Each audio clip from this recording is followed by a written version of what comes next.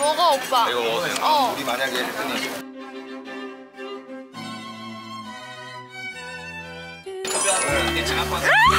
왜 그래?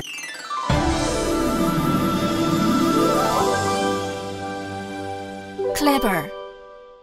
안녕. 클레버TV의 나의 사랑 시은입니다. 저희 여기 보시다시피 지금 공항이에요. 아 저희 괌에 왔고, 괌에 왔대요. 밤에 가려고 하는데요. 네. 저희 너무 배고파가지고 밥 먹으러 음식점에 가고 있거든요. 저희는 뭐 먹을 거냐면 쌀국수를 먹으러 갈 거예요. 음식점 이름은 포고요. 지금 3층이었는데 4층으로 올라가고 있어요. 지금 3층. 자장면. 랑사도 나왔으면 좋겠는데 둘이 같이 나오는 앵글이 안 나오네. 아 뜨거워. 어머님들한테 지금 식사 메뉴 보내야 되거든요. 건들지 말아주세요.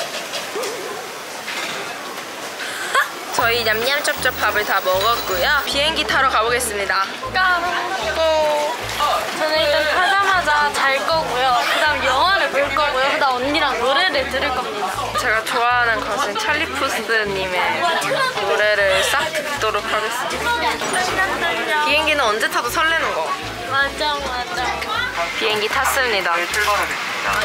신나요. 가서 만나요. 안녕.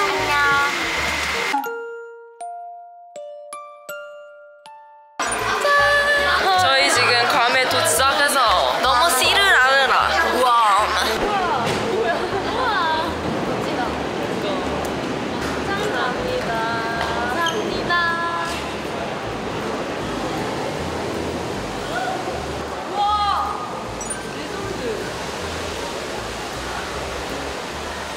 완전 예쁘죠?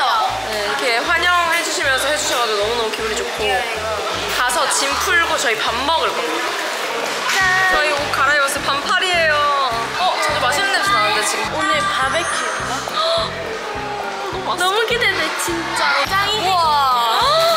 여러분 이게 바로 괌이죠. 이거 진짜 저 너무 행복하거든요. 완전. 너무 행복해요. 와, 여러분 바다 위에서 고기를 먹는 게 이게 말이 됩니까 지금? 근데 여러분들 바다를 등지고 앉는 이유는 뭐예요? 바다를 보면서 먹어야 되는 거 아니에요? 사진. 아, 남는 건 사진. 남는 건 사진. 자, 여러분들 고기가 왔어요. 고기예요? 열어볼까요? 네. 와. 오마이갓. 이거 시윤이 거, 이거 나의 거, 사랑이 양파전가 이거 사랑이 거, 자 이거 유쌤 거. 네? 와, 이거 소리보다 지금 와 들리시나요? 여러분 괌에서 굽는 고기 소리 다릅니다. 와 이렇게 구워졌잖아요. 사실 이렇게? 이거 너무 차갑고 이거 너무 더워서 그런가? 자, 우리 먹어보겠습니다. 잘 먹겠습니다. 첫 입은 먹을 때 괌이라고 외쳐주셨네요. 눈물 나는 맛이 정말 사랑이가 먹을 먹는 게 더 중요하지? 나 이거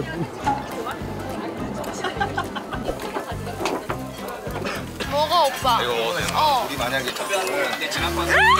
왜 그래? 자, 여러분 리니가 본인 자리에서 고기 다 먹고 굳이 여기 와서 또 먹겠다. 뺏어 먹고 와. 이런 식으로 하는 거야. 이게 무슨 일이죠? 저 지금 고기 첫 입 먹었거든요. 리니 지금 안녕하세요. 놀랍게도 방금 고기 먹고 온 김나혜 맞고요. 지금 여러분 ABC 스토어 왔거든요. 마트예요. 여기 이렇게 까까들이 많이 있거든요. 저 지금 이 맛도 먹어보고 싶고 이 맛도 먹어보고 싶어요. 라면 진짜 맛있는 거예요. 망고말랭이 어떻게? 다들 과자 하나씩 골랐죠? 작은 거 2개. 저도요. 하나씩 다 골랐고 저는 망고말랭이 하나 더 골랐어요. 자, 우리 지금 밥 먹고 왔잖아요. 네. 우리 밥 먹고 왔는데 좀 어두워졌지만 그래도 우리 방송에는 안 할 수가 없습니다. 맞습니다. 여러분. 너무 좋아요, 진짜. 너무 좋습니다. 조명이 약간 감성 조명. 좀 편해요. 마음이 편하네 지금. 완전 쇼파에서 TV가 진짜 큽니다. 진짜 커요. 와. 그리고 선물 주셨어요. 달력이랑 인형이랑 엄청 많아요. 우와. 이 캐릭터 이름이 뭐냐면요. 쉐끼. 근데 3개나 있어요. 와. 여기 옷방 이렇게 있어요. 화장실 좋아요. 욕조도 있어요.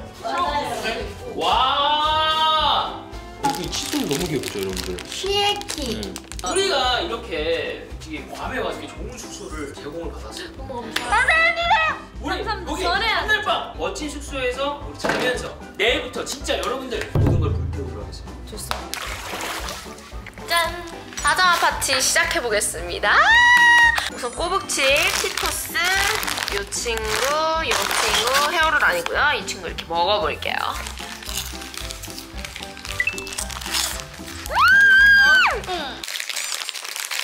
아니 안 뜯어.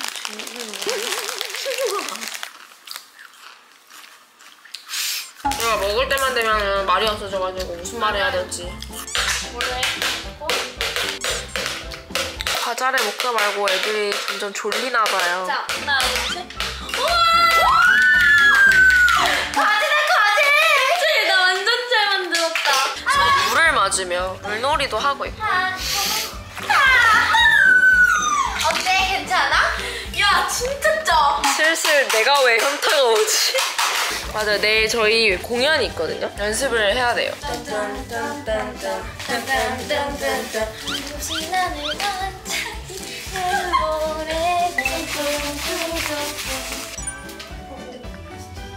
얘 진짜 깊어, 육조가.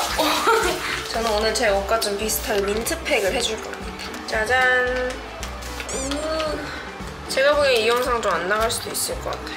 그런데 왠지 자막에 잘 나가고 있습니다 라고 나올 수도 있을 것 같아요.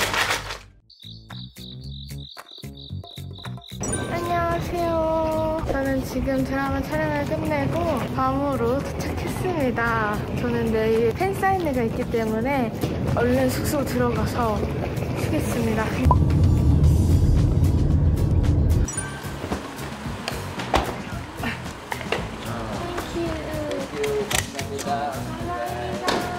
아, 현수막이 걸렸구나. 우와. 엄청 그려진다. 자, 그러면 졸리니까 얼른 숙소로 들어가고 네. 내일 만나면 네, 만나요. 안녕. 클레버 멤버가 되는 방법이나 아카데미 등록 방법이 궁금하신 분들은 카카오톡에서 클레버TV를 검색해 주세요.